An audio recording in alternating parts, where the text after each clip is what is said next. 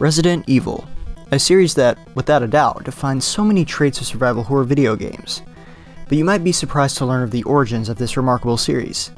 Today I want to talk about what led to the existence of Resident Evil, a horror game on the Famicom called Sweet Home. Sweet Home was also a Japanese horror film released in 1989, directed by Kiyoshi Kurosawa and produced by Juzo Itami. The movie focused on a film crew who enters the mansion of a famous painter in order to film a documentary on the artist and his fresco paintings.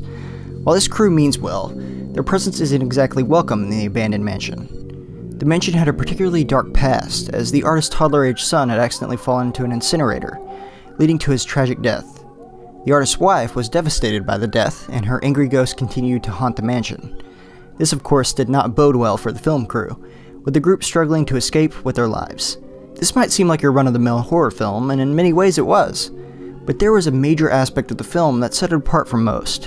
It was to be accompanied by a video game. Video game adaptations of films, while very common today, weren't quite as common then, and unfortunately there aren't many known for being of good quality.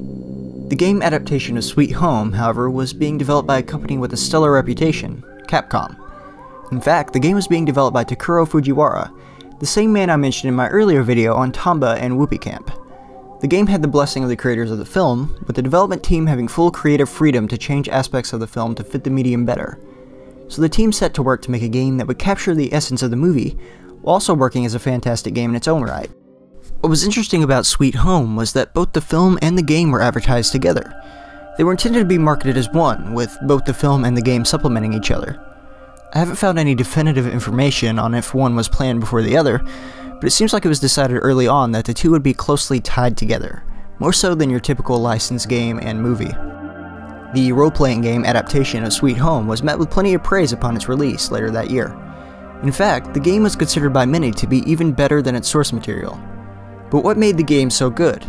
Let's take a look at what the game was all about. Sweet Home maintains mostly the same plot as the film, with a few minor details changed, such as expanding on some of the pasts of the characters. The main characters are the same as the film, consisting of Kazuo, the producer, Emi, Kazuo's daughter, Taguchi, the cameraman, Akiko, who supplies first aid and is the love interest of Kazuo, and Asuka, the art restorer. Additionally, you can change the name of each character, which is a pretty typical characteristic of RPGs. Each character holds an item unique to them, with Kazuo holding a lighter, which can be used to burn objects and as a weapon in battle. Taguchi holding a camera, which can be used to document the frescoes and discover the clues that they hide. Akiko has the first aid kit, which can heal the other characters from certain conditions. Asuka has a vacuum that can clean up certain obstacles of frescoes, and Emi has a key that can unlock various doors around the mansion. There are also items that can be picked up and used in battle or as a replacement in case of the death of a character. And let me say, I was shocked by the character deaths in this game. When your character dies, they really die. They aren't on commission until you're able to heal them somehow, they're really dead. And the game makes sure you know it. Permadeaths have been seen in games, but typically not in RPGs, especially earlier ones like this. This makes managing your inventory and keeping characters alive very important. Another aspect of the game I was particularly impressed by was how genuinely modern it felt. I mean, sure, this is a Famicom game and it shows, but the puzzle solving and overall gameplay feels very innovative. There really wasn't a game that played like Sweet Home. And that, in a sea of platformers and adventure games, really stood out. Sweet Home was never officially brought over to the West. This was most likely due to Nintendo having strict censorship policies outside of Japan. Sweet Home was definitely not a game that would fit those guidelines unless it was heavily modified, due to its extreme graphic violence and somber, disturbing plot. However, there have been two major English fan translations, the first being created by Gaijin Productions and Suicidal Translations, initially released in 2000.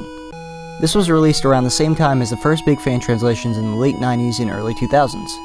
While it's a great translation all around, there are some issues with accuracy and clarity. A lot of the issues make it difficult to play without some kind of outside help. The second fan translation was created by The Siege, and fixed a lot of the issues the first translation had. Things seem to be a lot more accurate to the movie from my experience, and it's much easier to understand what you're doing. By the time 1993 had rolled around, Takuro Fujiwara had suggested a remake of Sweet Home. Fujiwara was disappointed with the graphical capabilities of the Famicom when Sweet Home was being developed, especially after working primarily on arcade titles, so he felt that it was a good time to remake the game with more advanced technology. Capcom soon realized that they had lost the license to Sweet Home, and thus the remake was no more. But instead of giving up on the remake entirely, they decided to take the aspects that define Sweet Home and transfer them to a new IP. That project became Biohazard, known in the West as Resident Evil. After playing Sweet Home, I couldn't help but notice the numerous similarities between the two games. From the mansion setting, door opening sequences, puzzle solving, and inventory management, it's easy to see how Resident Evil is a true spiritual successor to Sweet Home. So next time you play a Resident Evil or survival horror game, remember that you have Sweet Home to thank. If you like, give it a try. It truly established the survival horror genre. If it wasn't for its release, I believe we wouldn't have so many of the amazing games that we have today. I would like to thank my friend Cody for suggesting that I cover Sweet Home here on the channel. It's been a blast and I would love to cover it more in the future. If you're interested in suggesting a game or gaming device for me to look at, feel free to let me know in the comments or contact me on Twitter.